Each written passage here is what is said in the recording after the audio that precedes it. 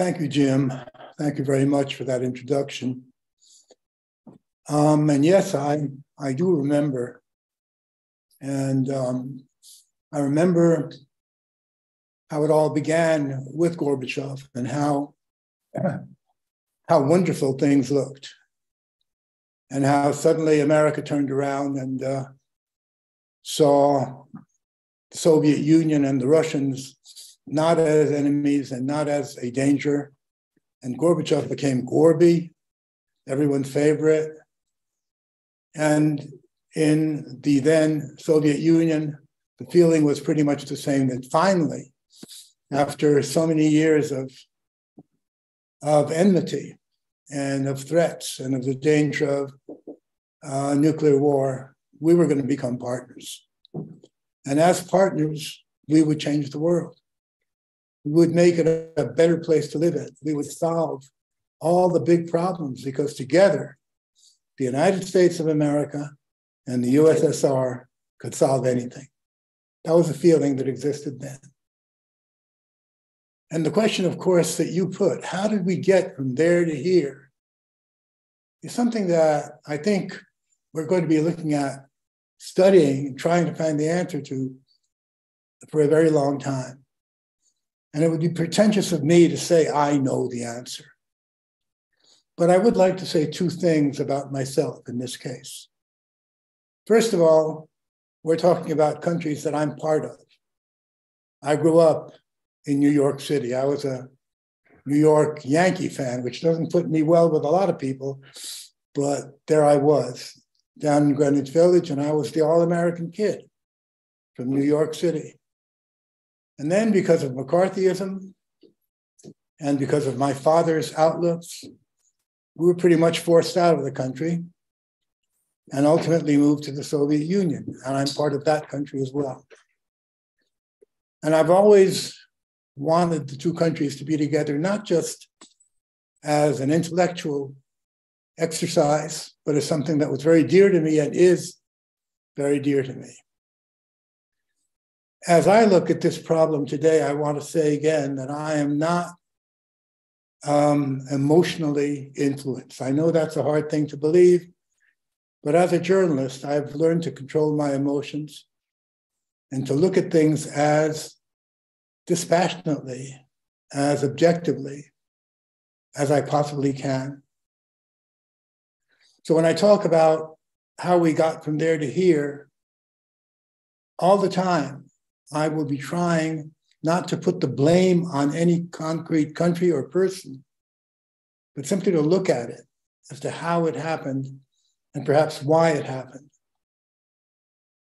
And of course, one of the questions people keep asking, not only in the United States or in Western Europe, but in Russia as well, why did Putin do it? What was his motivation? I've heard, the simple answer, he's crazy. But that's not a serious answer. President Putin is anything but crazy, maybe a lot of things, and he's certainly not my hero, but he's not crazy. So what were his reasons? Why did he take that step? And that's something I'm going to try to answer as I express or try to explain what went on.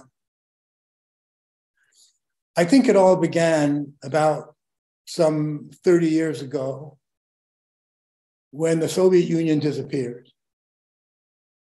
Back on December 8th, 1990, the presidents of Russia, Boris Yeltsin, the president of Belarus, a man by the name of Shushkevich, and the president of Ukraine, a man by the name of Kravchuk, gathered together in Belarus and signed a paper, basically saying that they were parting, that there was no more Soviet Union as far as they were concerned. And that was pretty much it. As a result of that, 15 new countries appeared on the world map. 15 new countries. These were previously all members of one country called the Soviet Union or the USSR. And now there was no more Soviet Union. There was no more USSR. There were 15 independent countries. Now, you may recall, this has been played to many times, that Putin called the disappearance, if you will, of the Soviet Union the greatest geopolitical catastrophe of the 20th century. And because of that, he has been accused of being someone who dreams of restoring the Soviet Union. And that's been part of the propaganda game. In fact, Mr. Putin has said not once, not twice, but as far as I remember, 3 times, that anyone who does not miss the Soviet Union has no heart, and anyone who wants to see it come back has no brains. He has no interest in seeing a new Soviet Union. That's just impossible. And that's something, a remark I just wanted to make. So here we are with 15 new countries, and the rest of the world, and of course the United States, has to adopt some kind of policy vis-a-vis these countries that never existed before. Some not large and not very important, others very large and quite important, like, for instance, Russia, because Russia before was part of the Soviet Union. Now it's Russia alone. What kind of policy do we adopt vis-a-vis this new country? Now, mind you, Gorbachev is gone. And he's gone because Yeltsin has destroyed the Soviet Union. Incidentally, it might be interesting to note that Gorbachev wanted to preserve the Soviet Union, a different kind of Soviet Union, to be sure, but the Soviet Union. In fact, he'd organized a new kind of constitution whereby the republics of the Soviet Union would sign a new agreement. But he wanted the Soviet Union to be there, and he wanted socialism as a system to be part of that Soviet Union, or the backbone, if you will, of the Soviet Union. Yeltsin wanted to get rid of Gorbachev. And he did it in the most simple way, actually. Gorbachev was president of the USSR. If there's no USSR, then there's no Gorbachev. So when we think about why Yeltsin, together with the president of Ukraine and of Belarus, signed that paper, one of the reasons, not the only reason to be sure, but one of the reasons that Yeltsin did this for was to get rid of Gorbachev and become the number one man, which was, in fact, what happened. So now the United States is no longer dealing with Gorbachev. The United States is dealing with Boris Yeltsin and Russia. How are we supposed to deal? Well, if you look at documents, and I always say, don't read articles. Don't read, how should I put this, what he or she thinks about this or that, or do it after you read the article. That is to say, the document on which the thoughts are based. Look at the origin. You can do that on the internet. That's one of its great advantages. You can actually look at the originals and see the very crux, if you will, of the matter. So there were 2 views in the United States as to how to deal with Russia. One view was we, the United States, should adopt a new Marshall Plan. Now, for those of you who are young and perhaps not too well versed in political history, let me just very briefly remind you that a man called George Marshall devised this idea after World War II as to how to deal with former enemies, which is to say, Germany and Italy, and former allies during the war, I mean, like Great Britain and France, how to deal with them in a way that would guarantee the end of fascism and Nazism, make it impossible for the communists to take over. And both in France and in Italy, there were very powerful communist parties, and link the economies of those countries to the US economy. That plan that Marshall came up with has come to be called the Marshall Plan. And it was very, very successful. In fact, all of the aims that were part of the plan actually were achieved. There's a bit of fascism coming back now, very right-wing people coming to power, as for instance in Italy. But still, by and large, it was a very successful plan. And so people, policymakers said, we should adopt a new kind of Marshall Plan vis-a-vis Russia. Now, this calls for a lot of money, but we will not just give them the money. We will channel it very carefully like a laser beam and make sure that A, communism does not come back in Russia, and B, that Russia will follow a democratic road, if you will, and may I put in parentheses, that Russia had never, ever in its entire existence had democracy. So for Russia, democracy was a completely new thing, a real experiment.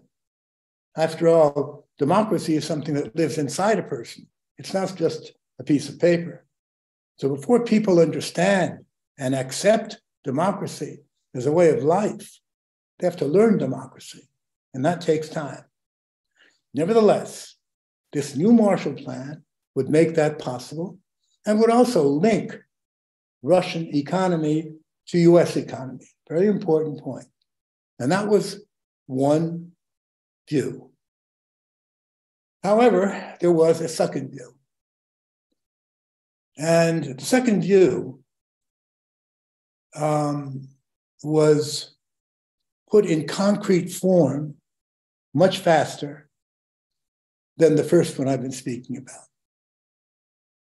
At the end of December 1990, I think it was the 26th of December, 1990, the Soviet state flag, the red flag with the hammer and sickle on it, came down over the Kremlin, and the tricolor flag, the flag of Russia, came up. Now, I say again, the 26th of December, less than 2 months later, I believe it was on the 18th of February, 1991, a paper was put on the desk of President George H. Bush. That paper had been written, produced mainly by a man by the name of Paul Wolfowitz, who was then Deputy Secretary of Defense of the United States for Policy. And that paper was a roadmap as to how, in this changed world, in the absence of the Soviet Union, which had been a superpower, how the United States should proceed.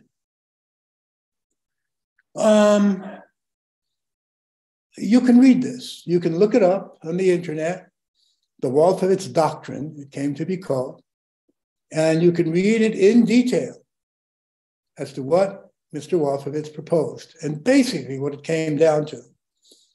And I'm saying this just, I'm not trying to avoid other things that were in that paper, but the main thrust of it was, we today, we the United States, are the only superpower left, and it should stay that way. We should see to it that no rivals appear who can threaten us the way the Soviet Union did. We should make it clear, even to our allies, that they needn't produce weapons. We will do that. The paper is obviously secret, but a month later, it was leaked to the New York Times, published, and there was a huge outcry. Senator Edward Kennedy called it an imperialist view that should not and cannot be accepted by any other country. And in fact, the outcry was such that the then Secretary of Defense Cheney edited it, if you will, with Colin Powell, who was then the head of the Joint Chiefs of Staff.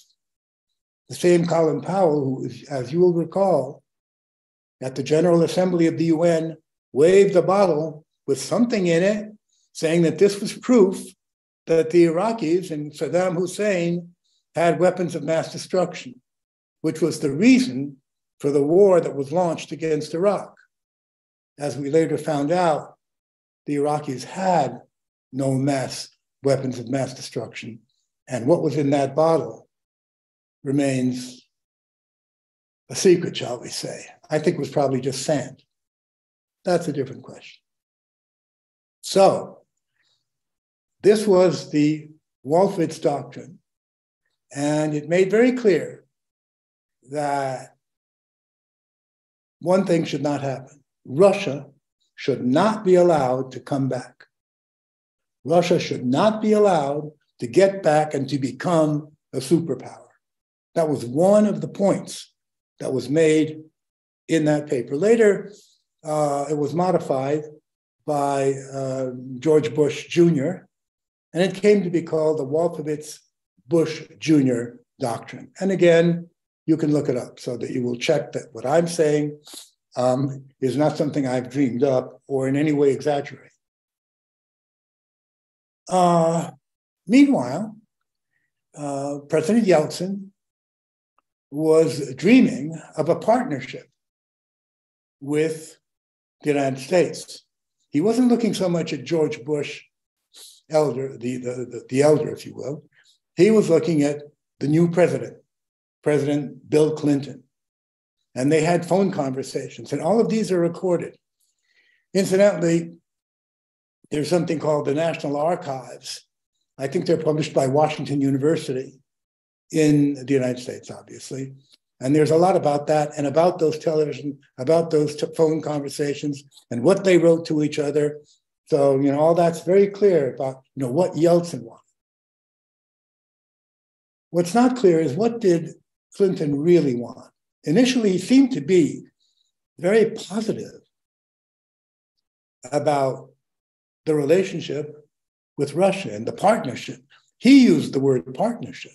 And of course, Yeltsin jumped up and down with joy because he wanted a partnership.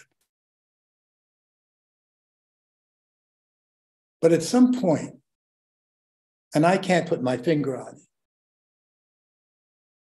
but at some point, President Clinton decided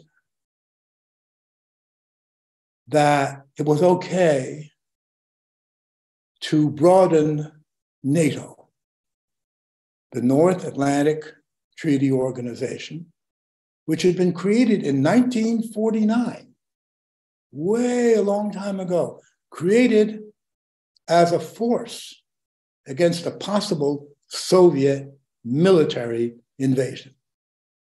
That was the purpose of NATO. And that purpose never changed. NATO was always the organization, a defensive, military, political organization that had been created to block or retaliate against any kind of Soviet military invasion. Now, it was seen that way as an anti-Russian by every Russian leader, including Gorbachev. And when Gorbachev agreed to the unification of Germany, taking down the Berlin Wall and having East Germany become part of the Federal Republic, that is to say, it was the end of East Germany, and pulling Soviet military forces out of East Germany, which was better known by the name of the German Democratic Republic. And those were huge military forces. When Gorbachev agreed to that, there were certain conditions. He said, okay, we'll do it if you do this or that. One had to do with financial issues. Russia was in dire straits, needed money badly. And as it turns out, the West was prepared to pay about 10 times more than what Gorbachev actually asked for. In addition to the financial considerations, there was the consideration of NATO. And there was a discussion between Gorbachev and the then Secretary of State of the United States, James Baker. And during that discussion, Baker said that should the issue of Germany be resolved, they would see to it that NATO would not move 1 inch eastward. One of the questions that could have come up, of course, is why do you need NATO when there's no more Soviet Union? A little bit later on, down the road, right? There's no Soviet Union. There's no Warsaw Pact, which was a military alliance of the Soviet Union and the so-called socialist countries against a Western attack. It's gone. So there's no Warsaw Pact. There's no Soviet Union. Why do you need NATO? Against whom has NATO been constructed today? Well, there was talk about North Korea, a possible enemy, or Iran. But you can't take that seriously. North Korea is going to attack Western Europe, for instance. It's not serious. So as far as the Russians were concerned, they were very suspicious. Why NATO? Who needs NATO? And why would you have NATO come closer to us? And Baker understood this perfectly. And he said, look, as I told you, NATO will not move. We'll find a way to do this. That was an oral promise, never put on paper. And from the viewpoint of many, and I share that viewpoint, Gorbachev made a terrible mistake by not insisting that there be that kind of agreement put on paper between the then Soviet Union and the NATO leadership. Had that happened, the world today would be a very different place. It didn't happen, okay? Didn't happen. So approximately in 1994, 95, towards the end of President Clinton's first term, he began to toy with the idea of enlarging NATO. There were huge arguments in the United States about this. I know the former Secretary of Defense of the Clinton administration, William Perry, who told me that there was a debate, top people in the White House about the enlargement of NATO. And when, as a result of this, the majority said they were for it, he, that is to say, the Secretary of Defense of your country, the United States, resigned because he felt that this would only endanger the United States. It was of no possible use. I would like you to, I'd like to quote a couple of things for you. There was a man by the name of George Kennan. You may or may not know who he was, but allow me to tell you that he was probably the most knowledgeable American vis-a-vis the Soviet Union and Russia. He was ambassador to the Soviet Union, and he was the man who designed the main policy of the West, and especially of the United States, vis-a-vis the Soviet Union. So he was in no way a supporter of the Soviet Union. And when he was asked what he thought about NATO expansion, here's what he said. Now, I'm quoting a statement that was published by, he wrote this in the New York Times on February 5th, 1997. He wrote the following: bluntly stated, expanding NATO would be the most fateful error of American policy in the entire post-Cold War era. Such a decision may be expected to inflame the nationalistic, anti-Western, and militaristic tendencies in Russian opinion, to have an adverse effect on the development of Russian democracy, to restore the atmosphere of the Cold War to East-West relations, and to impel Russian foreign policy in directions decidedly not to our liking. You have the impression this man was a visionary. This is exactly what happened. And even though Kennan said this before the actual expansion of NATO, the White House paid no attention, and 3 countries were accepted: Hungary, Poland, and the Czech Republic. Now give this some thought. For Russia, this is a no-no. The Russians feared NATO. Rationally or irrationally, that makes no difference. But everyone knew the US leadership, excuse me, knew very well that this was something that the Russians couldn't accept, that it would make things worse, that Yeltsin would be profoundly upset. Why'd they do it? What was the rationale? I mean, was it worth it? What did it improve? Well, you could say it kind of made Hungary, Poland, and the Czech Republic feel safe. Okay, was it worth it? Was it worth turning the Russian view? After all, a promise had been made. So were we lied to? Were we misled?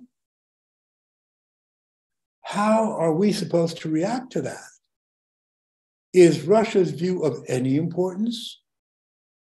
Or are you telling us, look, you lost the Cold War, so just shut up. We don't care what you think. We don't give a damn. You're no longer a superpower. We'll do what we want. And those 3 countries, became NATO members. Now, when that happened, a journalist by the name of Thomas Friedman, I'm sure you've read his articles in the New York Times, he interviewed Mr. Kennan. This was May 2nd, 1998, when the countries had been accepted. And he asked George Kennan, what do you think about the expansion of NATO? And George Kennan said, I think it is the beginning of a new Cold War. I think the Russians will gradually react quite adversely, and it will affect their policies. I think it is a tragic mistake. There was no reason for this whatsoever. No one was threatening anybody else. This expansion would make the founding fathers of this country turn over in their graves. We have signed up to protect a whole series of countries, even though we have neither the resources nor the intention to do so in any serious way. NATO expansion was simply a lighthearted action by a Senate that has no real interest in foreign affairs. What bothers me is how superficial and ill-informed the whole Senate debate was. Again, this man was incredible in his understanding. I mean, incredible for an American, I must say, in his understanding of how Russia would react. Now, since then, many other countries have been accepted as NATO members, including several that share a border, a small border to be sure, but a border with Russia. They are the Baltic states: Estonia, Latvia, Lithuania. There's another country that has a common border with Russia, way up north, Norway. And of course, Russia has always been very, very much concerned about this. You might kind of shrug and say, well, you know, why does Russia care?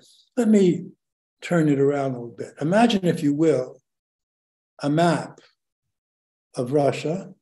I hope you can imagine that. And a map of the United States, which I'm sure you can imagine. And look to the south. Now, on the Russian border, you'll see a big chunk of it being a common border between Russia and Ukraine. And in the United States, you'll see a big chunk of your southern border being with a country called Mexico. Now, I want to ask you in all honesty, imagine that there are presidential elections in Mexico, as a result of which a president who is anti-American is elected. And that's not an impossibility. I mean, you know, the Mexicans don't have a great love for the United States. And this president, with his new government, fearing the big brother up north, invites the Russians to send over a couple of divisions to protect the Mexican border. Do you think the United States would accept that? I'm not even mentioning the Monroe Doctrine. I'm keeping that out. But just the very fact of a foreign power being invited to protect the Mexican border from the United States. You'd be in there with your, well, you know, the United States would be in there with everything they have. Is it surprising that the idea of NATO, which is seen by Russia as being anti-Russian and led by the United States, which is now seen as being completely anti-Russian, is it surprising that Russia would say, we will not allow it? Let me take you back a little bit, because I think that to understand the present, one must have knowledge of the past. Back in 1962, we had the Cuban Missile Crisis. Now, some of you, of course, weren't even born in 1962, but I hope that you are aware of it. And one of the reasons for the crisis was as follows. A year before that, in 1961, the United States had deployed 15 ballistic missiles, intercontinental ballistic missiles, on Turkish soil. And in those days, Turkey had a common border, basically, with Soviet Union. Now, 15 ballistic missiles were, you know, a serious threat. And the head of the Soviet Union in those days, Nikita Khrushchev, came up with the idea of counterbalancing that by deploying Soviet missiles, medium range, not intercontinental, but nonetheless, Soviet missiles on Cuban soil. And he asked Castro, who was a very independent gentleman, whether he would accept those missiles. And Castro was overjoyed because he had no love for the United States. And he said, absolutely. So the Russians began building, well, actually the Soviets, because that was still the Soviet Union, began building missile sites on Cuban territory and shipping missiles to Cuba.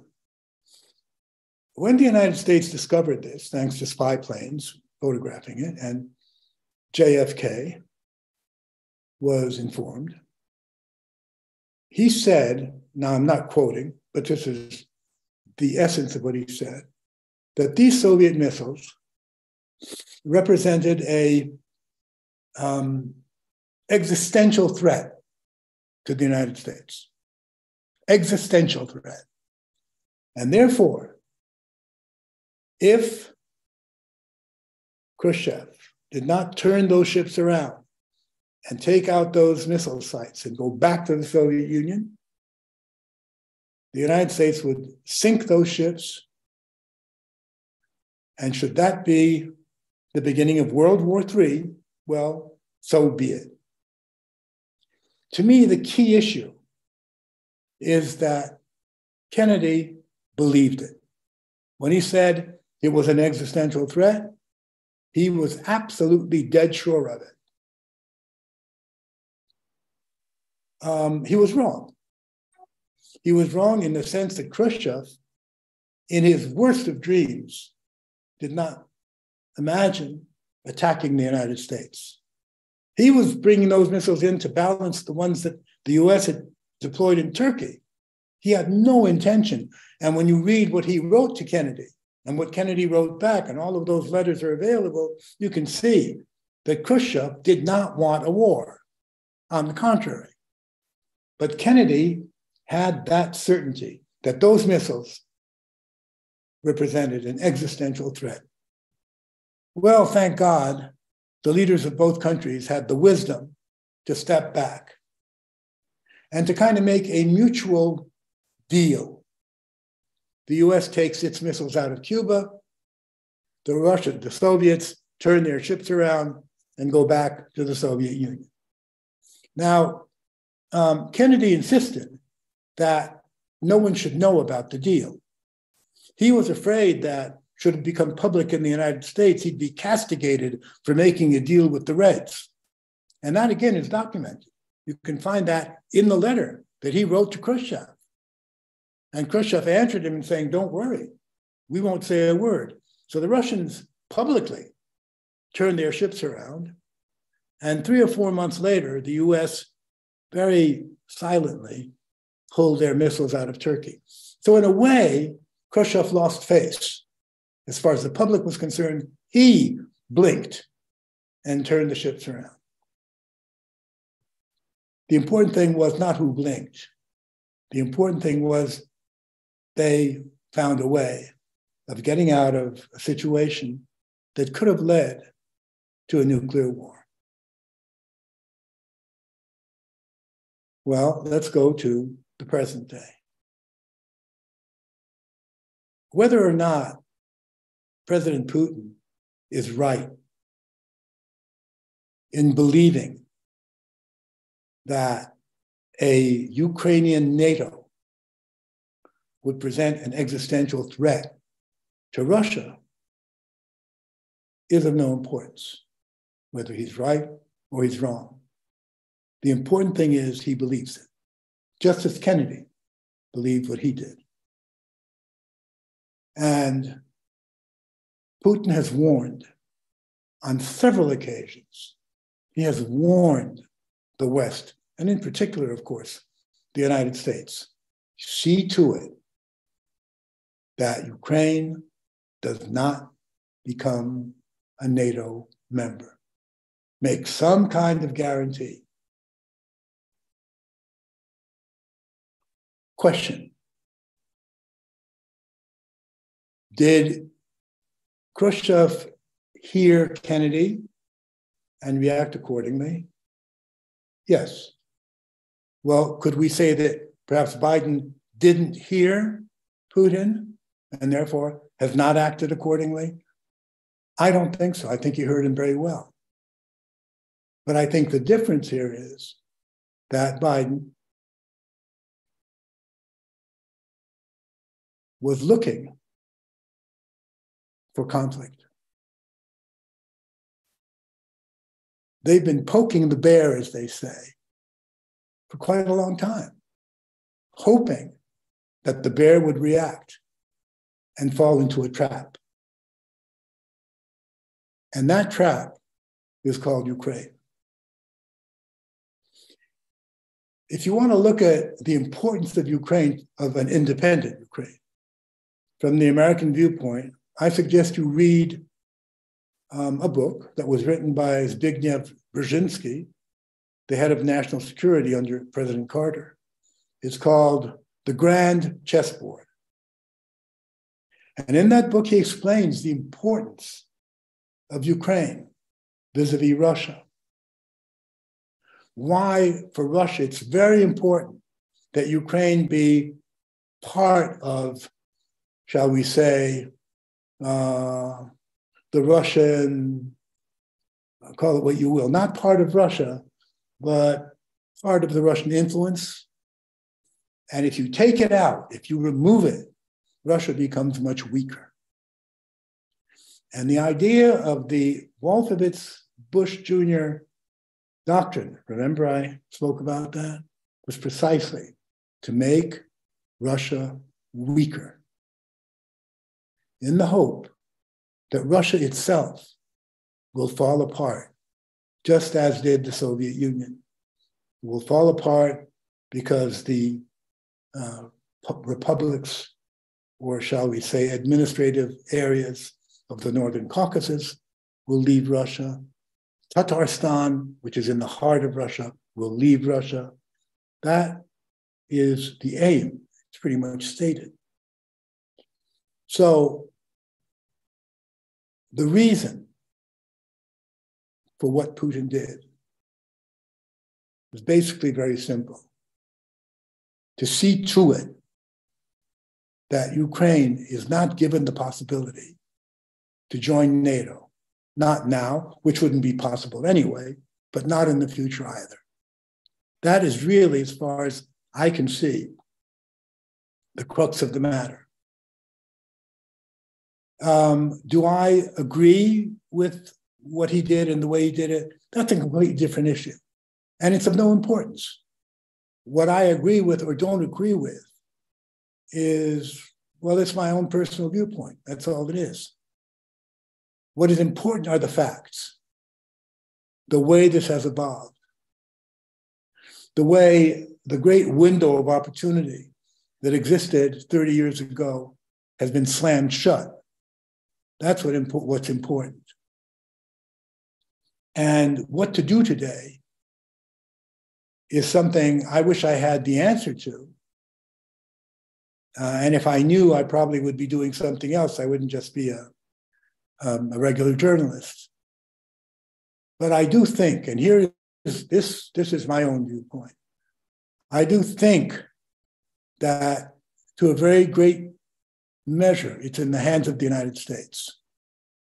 Because President Zelensky and Ukraine depend today 100% on US support. So if the United States were to say to Mr. Zelensky, okay, it's time to sit down at the negotiation table and figure out a way to solve this problem, that's exactly what he would do. But there's no one else who can tell him to do that. So that's why I think that today, the United States, I don't know how, I don't know through what, through pressure, through whatever, but I do think that that would be the only way out. And we should also keep in mind that just recently, China pretty much made itself clear on how it looked at this conflict. And before the appearance of that paper, which I think a couple of days ago, actually, there were all kinds of theories as to what the Chinese viewpoint was. Today, it's become very clear that China will support Russia in this conflict. not because it's in love with Russia, but because it is totally against US foreign policy. And because it sees what the US foreign policy has done vis-a-vis Russia as what it will do vis-a-vis China once Russia falls apart, if Russia falls apart. And the Chinese understanding this say, this isn't going to happen. So I think to a certain extent, we've come pretty close to a dead end.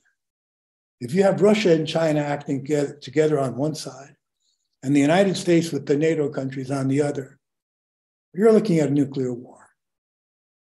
A nuclear war in the sense of nobody wins it, except maybe the Chinese, only because they have more people. 1,300,000,000, which is to say, if all 300 million of them die, there'll be no more, and the same amount die in the United States, there'll be no more United States. But there will be 1 billion people in China. But the world will be an unlivable place, and that's something pretty much most scientists understand, according to all kind of tests that have been made, computer analysis, and so on. So I think we're all pretty much duty-bound, regardless of our sympathies or anti-sympathies, to see to it that a peace is achieved in this Ukrainian conflict. We should understand its reasons, and I think I've laid them out.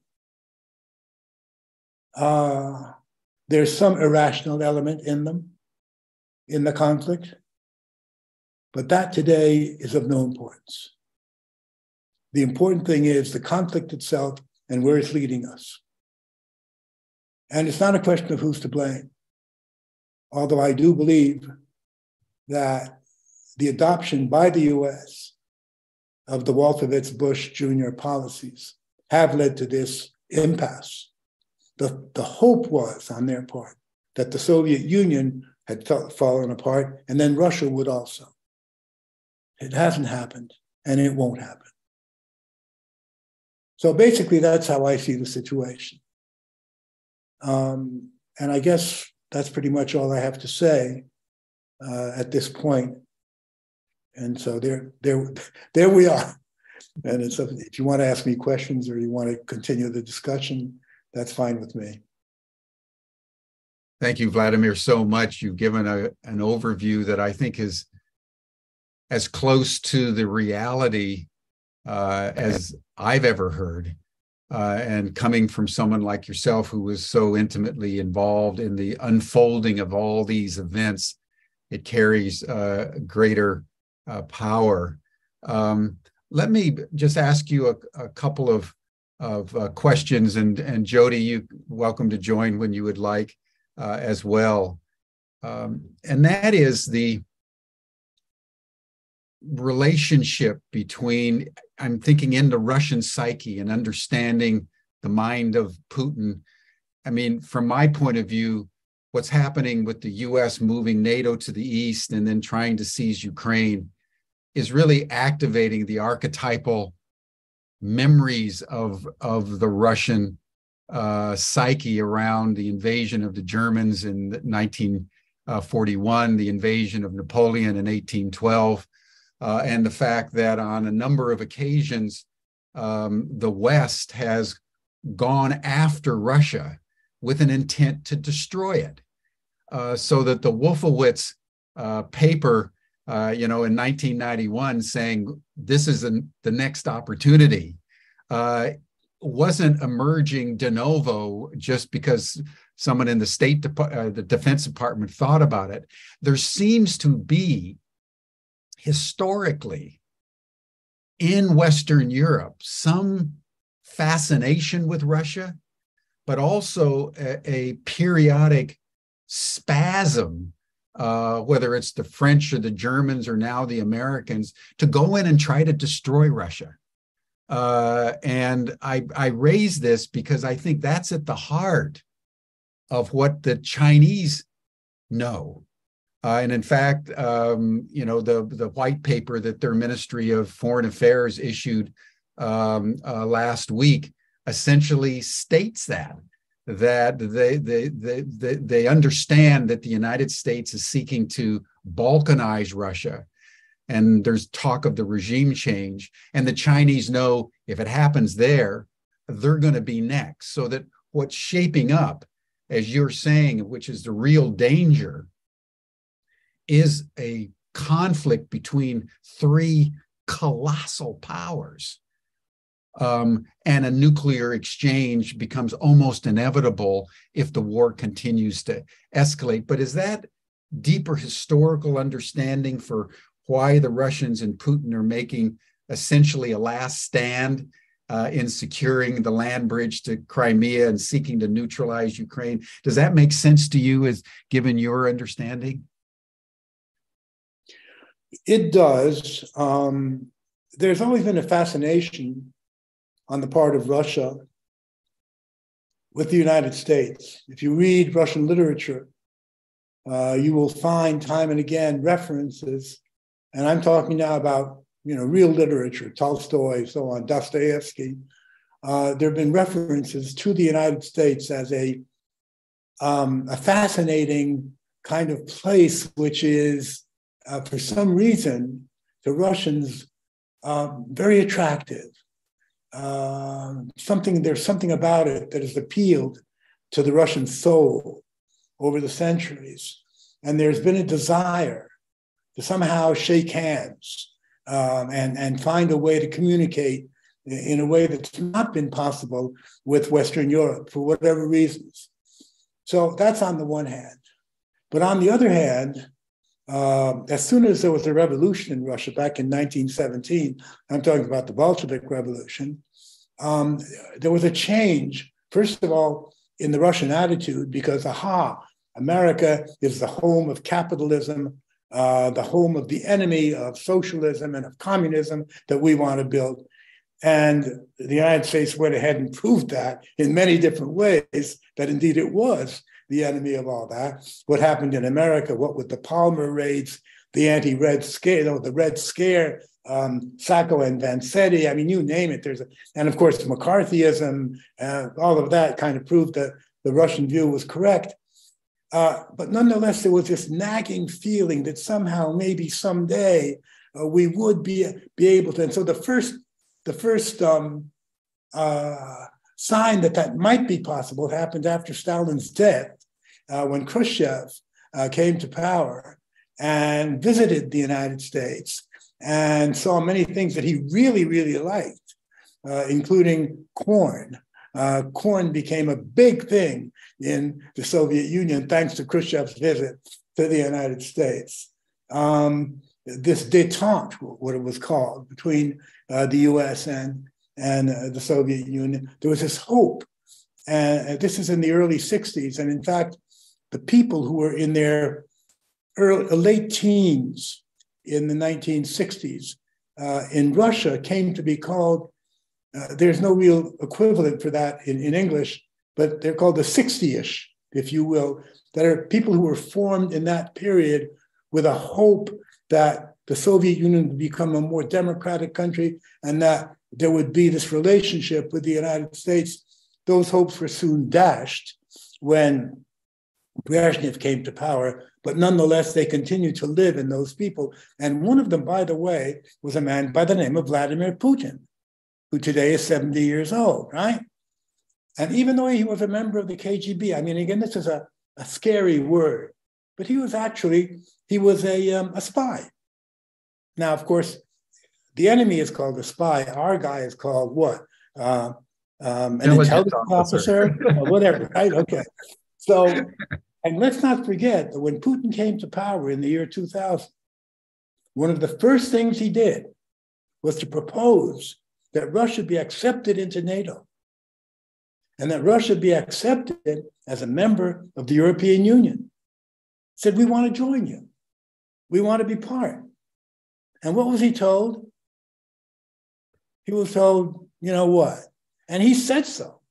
I know a man who spoke to him personally, and he said, look, they told me to go to hell, but in a much more impolite way. And then what happened was, obviously, I don't know if you or any of our participants have read the interview that the former Chancellor of Germany, Angela Merkel, gave to a newspaper called Die Zeit, which is one of the most important German newspapers. And in that article and in that interview, she actually admitted that the West had no intention of signing the Minsk agreements, that they saw those as a way to stall for time and let the Ukrainians develop their military potential, that they lied to Putin when they said that they would guarantee the signature of the Minsk agreement, that all the time they knew that they wouldn't. I mean, this is an astounding revelation. And so Putin naturally, as a Russian, said, see, they always lie to us. And Alexander III was right when he said, we have no friends but our navy and our army. And this is back in the 19th century. This is a view that many Russians share. Nobody likes us. Everyone, for some reason, wants to destroy us. There is that view. So I think you're quite right when you say that that plays a role in the relationship. And then that leads, Vladimir, to another question is, what's your sense of the support in Russia for what Putin is doing? You know, in the Western press, there was all kinds of coverage of the mobilization, and right.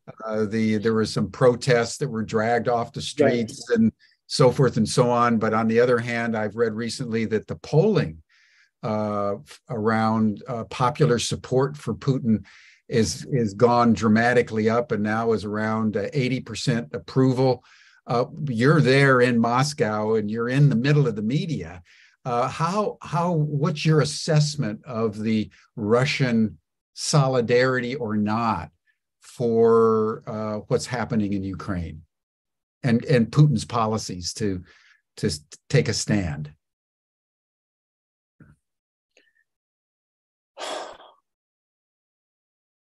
If we talk about the so-called intellectual community, I think that it could be said, you got to be very careful now when you make statements like I'm going to make, because they're not based on any real knowledge. They're based on intuition, on people you talk to, but you don't have hard facts at your fingertips, which is what I think a journalist should base his views on, or her views on. And I can't do that because I don't have that information. But I would say that in the intellectual community, you will find the majority of anti-Putin people. The intellectual community is by far not the largest entity in Russia. It's very small, very small. So I would say that yes, the vast majority of Russians today support Putin. And even when the bodies of their sons, husbands, fathers come back in coffins, they will say, well, that's the price you have to pay to protect your country. And that sounds strange because Russia was never really attacked physically by Ukraine or anyone else. But propaganda has been very effective in making people feel that that's the way it is. No one on television or on radio has tried to explain things the way I have. Because, well, it's easier to make people think a certain way by using a much simpler kind of argument. You know, back in before and during World War II, the chief of Nazi propaganda, Joseph Goebbels, made some very powerful statements about what propaganda can do. And that's true for any country. Mm-hmm. And, you know, I was recently in the United States, and I have some very close friends. I mean, very, very close. who definitely represent the intellectual liberal community of the United States, and who've been completely bamboozled by what they see and hear, what they read and what they see on television. Completely. I mean, they have no idea what's really going on. And I think that's kind of a mutual situation. But to get back to what you asked, I would say that yes, the vast majority of Russians today support Putin. Yes.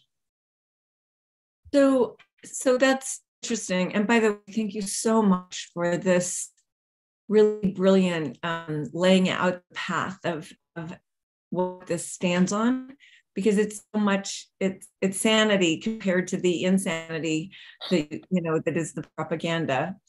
But one of the things the polls in the United States show is that 60% of the people in the United States are not for this war. And if you're a person of color, it goes down to 20%. And so you were saying, I think one of the things that we're looking at is that it's the simple-mindedness of the propaganda. It's almost like a cartoon in the way that Zelensky's a hero and Putin's evil and, as you say, stupid. And that Ukrainians also have been, it's a nationalism, I think, that we're seeing between the Ukrainians and the Russians. And what is it, do you think it was with your friends? What is it for them that they're so intelligent, but so gullible to the propaganda that is so simplified? Well, first of all, I wouldn't say that they're gullible to that point. I would say that I can understand why a person is against war. I can understand that very easily. And I can understand the argument that, after all, we weren't attacked by the Ukrainians, so why should we be on their territory? I can understand that argument as well, if you don't understand the motive that I just spoke of. But you have to keep in mind that today in Russia, it is very difficult to publicly disagree with what's going on. It is dangerous. It has become, in my opinion, a somewhat repressive society. People have gone to jail for speaking their mind. And the people I see more often are obviously very much against that and connected to the war. So that, again, affects their view, understandably. And I think that most Americans have no idea what's actually going on in Russia today. It's a very complex situation. So basically, that's the only way I can answer your question. And I also have to say that I have about 5 minutes more, and I'll have to sign off. So what I wanted to say in conclusion is to all of you, don't believe me, but look at the facts that I've presented and see if they're true. In general, don't believe anybody. Look into the facts, not into what so-and-so thinks or that one thinks because you like what he or she thinks. And so you say, oh, how great. Look into the documents. It's difficult, but that's the only way to do it nowadays. Because as a journalist, I want to tell you that I'm ashamed of my profession. I'm ashamed of what it's doing, of the lies that are being presented as truth, propaganda in the worst sense of the word, that we have been involved in. I think that, I know I'm not supposed to say this, but I will anyway. I'm actually an atheist. But I will say that if there is a hell, that's where journalists are going to go. They deserve to burn in hell for what they've been doing. They have played a role in exacerbating the relationship and the possibility of a nuclear war. Just keep that in mind when you hear or read or whatever it is that is in the media, that are in the media. Okay, Jim, I want to thank you again. I've got to bow out. Thank you so much, Vladimir. This has been priceless. And I hope that we can have you back to go into more detail. I have another dozen questions I would have loved to have asked you, but we'll do it another time. But thank you. Bye-bye. Thank you. My friend. Bye-bye.